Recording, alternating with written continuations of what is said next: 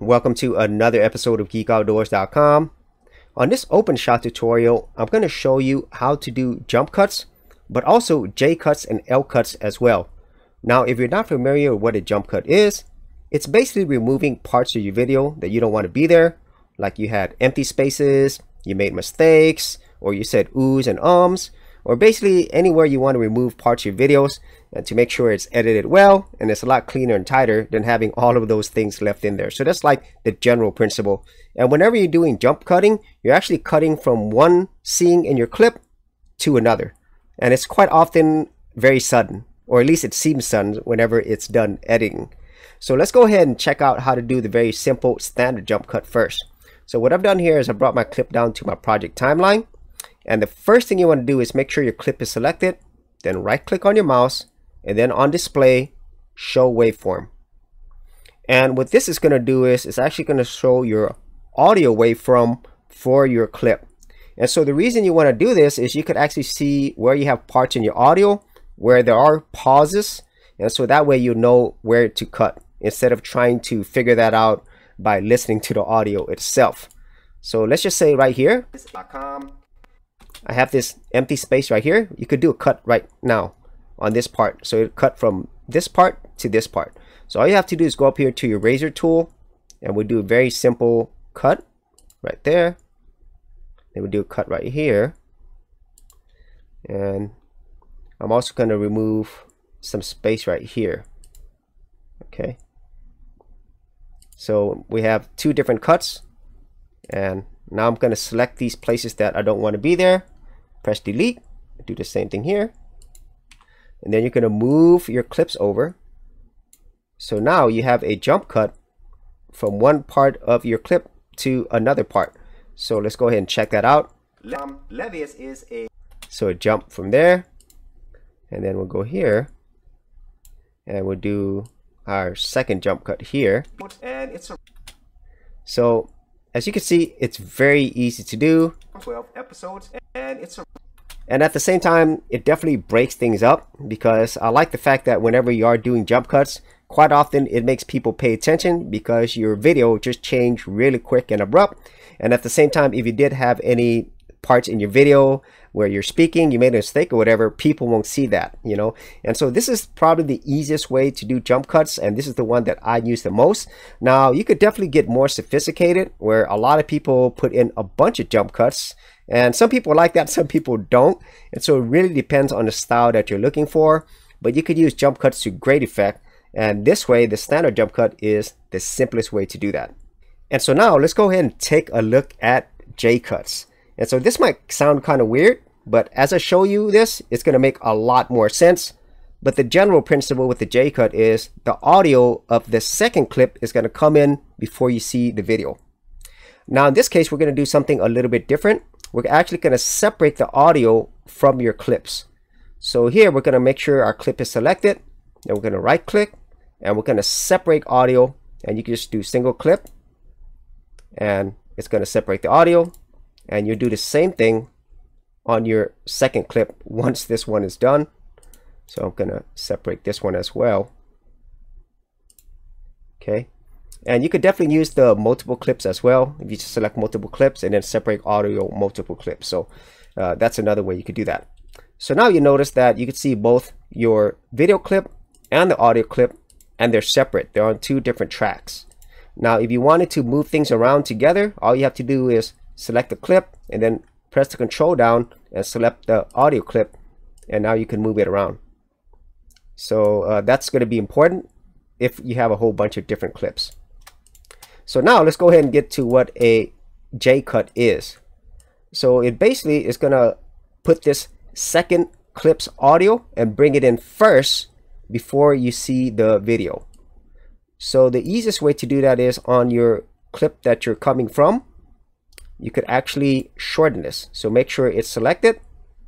And then we'll just go ahead and drag this clip over to the left as such. And then what you're going to do is you're going to bring in your audio clip right here. Now, why is it called a JCut? Well, if you look really closely, this is a J. So you see that that is in the shape of a J. That is why they call it a JCut. And so now if we watch this, it's going to transition from this clip to this clip, but we're going to hear the audio before seeing the video. So we'll go ahead and play this. And then the video comes in. And so that is kind of odd, but depending on the types of clips you have, you could really create some cool cuts with this. So if I were to bring this a little bit closer and have the video come in a little bit earlier, it'll just look a little bit better than what I had before. So we'll go ahead and play this again. And then the audio comes in, and then you saw the video. Now there are ways you can make this a little bit smoother. You can use a fade transition if you want. So if you go to your transitions, you can pull down this fade and just bring it right here. And you can adjust how long you want the fade. And then for the audio, you can also have it come in gradually as well. Select the audio clip, right click on your mouse. And then for the volume, at the start of the clip, you can fade in. So you can fade in fast or slow. So let's do a fade in fast. And so we'll go ahead and see how this works. So that is definitely another way you could do that. And typically this works better if you don't have any dead space in your audio from the original clip. You just bring this in, and we'll do the same thing here. I'm just going to shorten this. And this snapping tool is on, so it'll stick together. If you don't want to do that, you could click on the snapping tool so it doesn't always try to, snap these two clips together. So now I'm going to bring this over here, bring in my fade. So let's see how this looks like. Subscribe. And then it fades in. So as with the other cut you saw earlier, you could definitely experiment and just change things up or try different ways in which you could end your previous clip over to the next one. But the principle is still the same. With the JCut, the audio is going to come in first before you see the video. So now let's go ahead and take a look at the last one we have, and that is an LCut. For serious YouTubers, check out TubeBuddy, the premier tool used at geekoutdoors.com. Get more done today by checking out the affiliate link in the description area below. Now an LCut is very similar to a JCut, except it's the opposite. So in this case, instead of the audio coming in first, the video is going to come in first. And so let me show you how this works. So here we have our previous clip, but in this case, we're going to move the video portion back a little bit. And now we're going to bring in the second clip video first. So in this case, whenever you play this, the audio from the original clip is still going to play, and then the video comes in for the second clip. So let's go ahead and watch this. So as you can see there, it was very similar to the JCut, and the reason why this is called an LCut is because it's in the shape of an L. So that's really easy to understand once you see it. And you can have a lot of fun with this, and as I stated earlier, you can use a variety of different transitions or even effects if you wanted to gradually come into the second scene.